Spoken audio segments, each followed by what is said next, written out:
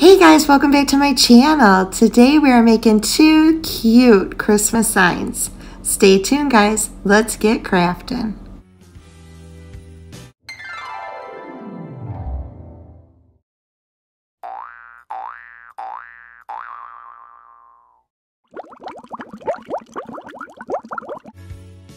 So this first sign was just supposed to be easy peasy lemon squeezy. I mean, just so simple. This sign from Dollar Tree is the perfect sign to make this fresh baked pies served daily sign because it doesn't have a back and it's just deep enough. It just is a perfect like little sign for this. So I poured some nail polish remover on it to remove the writing that was already on there. Now, oh gosh, I poured way too much on there and it seeped through the cracks and stuck to my wrapping paper that I had it on, which in turn made my sign red. And I'm like, okay, I've used that much before. I never thought it would go through the cracks, but yeah. Okay, so I just was having a crafter's brain moment and I'm thinking, this kind of looks neat. I thought originally that the nail polish remover had taken the white paint off as well and kind of made it like a rusty look. So I'm like, oh, let's grab the bucket and put the sign and add more nail polish remover because I thought it was taking off the white. No, it wasn't. When I added more, all it did was take off the original stain from the wrapping paper that I had on my table. So, and then it kind of made it bumpy and yeah, I was just destroying the sign. But, you know, you got to work with your mistakes as well as your successes. So I wiped it all off. I actually got a lot of the red off and went to plan B, which was painting this. I say it's plan B because originally I was going to leave this the way it was. I was going to take the words off. I was going to print something off on my silhouette, attach it, easy peasy. But because I ruined it, I had to paint it. So then I'm like, well, let's go rustic country. I was going to have it white, but let's just make this a darker sign. So you do what you want. If you are more careful than I was, you won't ruin your sign and you can just leave it white. And so let's see, I'm adding some plaster Waverly to it. Then I'm going to come back in with mineral and then I'm going to come back in with coffee bean. And I'm just making my sign rustic looking because it kind of is a little bit ruined. It got bubbly and a little worn and yeah, oh well. You live and learn. Next time I won't dump a whole bottle of nail polish on a Dollar Tree sign because that's not good for it. I got my silhouette cameo probably about a year ago and still have not figured it out. And it absolutely is the most frustrating machine on this planet. And I'm having such a hard time with it. I cannot get the settings to cut it the right way. And you wouldn't believe how much vinyl I go through wasted, which breaks my heart because it's not cheap. But actually this one came out pretty good the first time I cut it. So I was happy with that. If you have a cutting machine like a Cricut or a Cameo, you know they have a store that you can go to. So I went to the store and I purchased the Fresh Baked Pies Served Daily. And you can purchase it for personal use or for commercial. Personal costs like $1 or something usually. Commercial costs like $11. So I always do personal. I don't sell my work and there's really no reason for me to get a commercial license. So it really is kind of affordable to buy the design.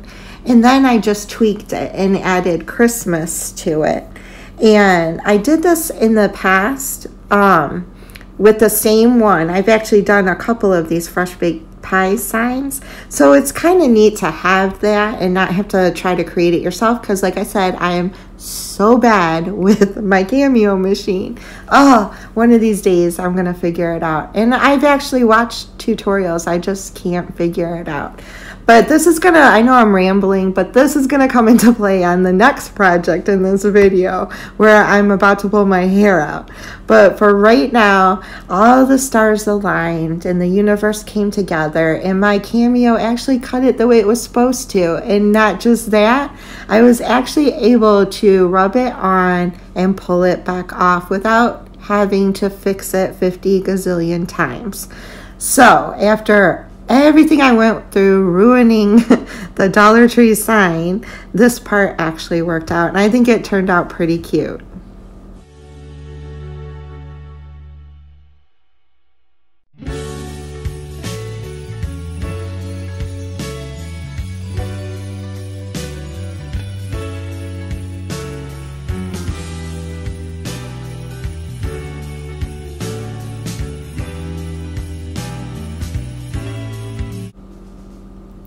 And there it is.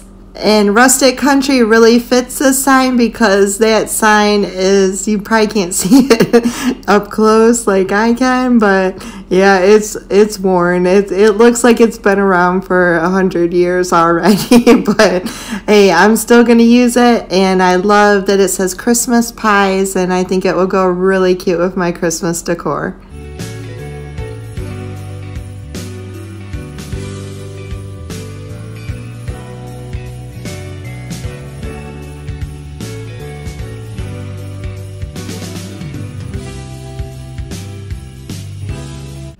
This next sign is so simple to make, and it came out so adorable using a little dollhouse dresser, a chalkboard sign, and one of those little bottles that you can get from Dollar Tree. Now, when I took my little dresser out of the package, one of the legs was broken and I had to hot glue it. And then I noticed that one of the knobs, and this was not me, guys, one of the knobs is like way off center on that middle drawer. And oh well, it's Dollar Tree. This only cost me $1, so I really can't complain.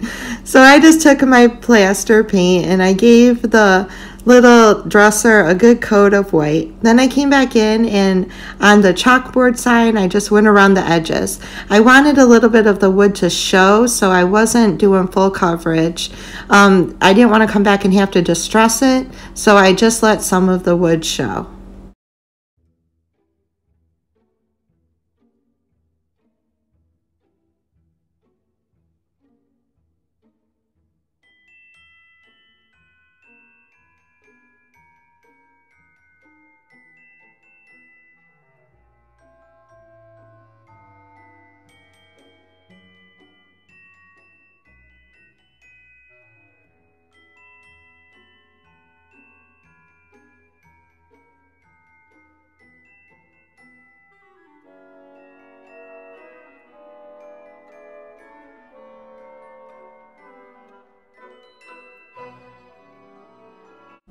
So I decided I was going to print off this cute little Santa and coffee saying off my Cameo and use it as a stencil. And I am, like, this whole video, I had good intentions. The crafts came out really cute, but I did not have one single brain cell when I was doing this. When you're doing a stencil, don't put transfer tape on the front of it. Just pull your vinyl off and put it on your sign and weed it on the sign and then paint over it. But silly me, I put transfer tape on it and I could not get this transfer tape off, and I wasn't about to ruin more vinyl. So I set the project aside and I walked away, and I came back a couple hours later and was able to remove that transfer paper. So oh my gosh, I think that machine just scares me so much that I don't think. So once I finally got it on, which I forgot to tell you guys, at first I thought it wasn't sticking right. So I actually took some black chalkboard paint and I painted the black part of this because I thought it would adhere better to paint than what the original sign had on it. And I don't know, I got it to stick. I got the transfer tape off, and I came back in with a makeup sponge and I painted some of it red and the rest of it white, not thinking when I removed this stencil that it pulled off some of the black chalkboard paint. So my sign is blotchy, and I know that it's not perfect, but you know what? A regular chalkboard's been written on and wiped, and no chalkboard is perfect, so I just think this adds character because mine is blotchy. So hopefully when you guys do this, yours will come out a lot better looking than mine did, but I still think it's super cute.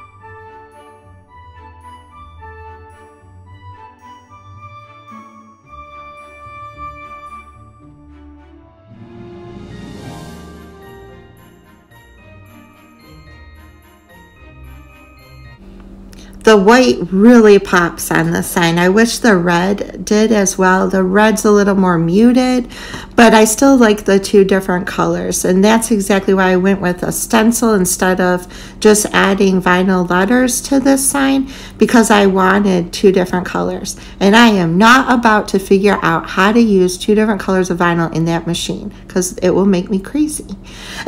So now I'm just going to take this chalkboard and I'm going to attach it to that dresser.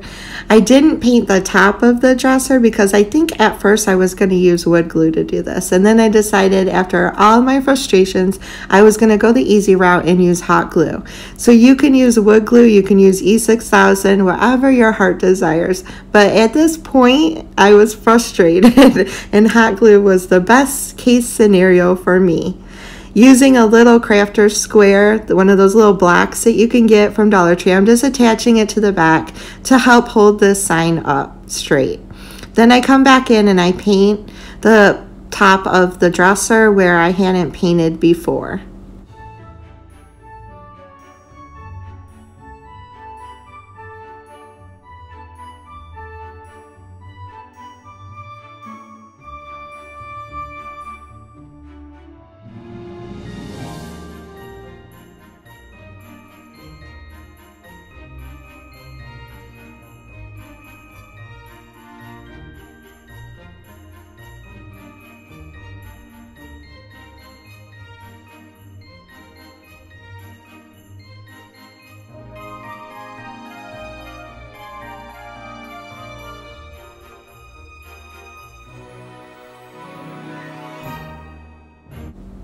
Using one of those little bottles with the corks that you can get from Dollar Tree, I decided to go grab one of my Keurigs from this morning's coffee, and I was going to put real coffee grounds in this using a paintbrush, because that's just how my day is going.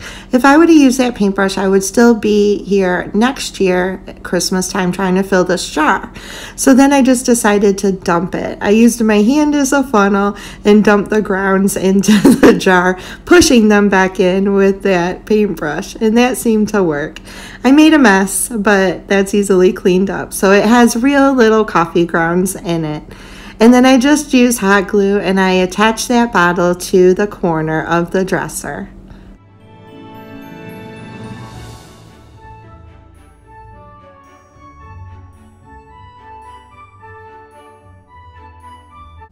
This will look so cute on like a 3-tiered shelf or tray or centerpiece.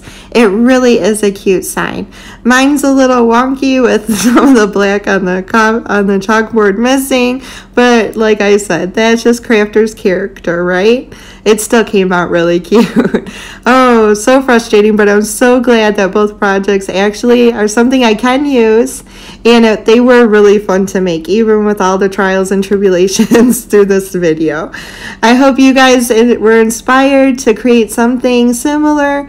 Let me know in the comments if you make it. Let me know in the comments if you have any suggestions of how I can stop pulling my hair out while using my Silhouette Cameo machine. I hope you guys enjoyed this video. If you did, please consider subscribing to my channel. You never know what you're gonna see. And hit that thumbs up button. It really helps me out. I hope y'all are having a wonderful and blessed day and a great Christmas season. I love y'all. I'll see you tomorrow. 25 days to Christmas. Series, remember, a video every day until Christmas. Bye, y'all.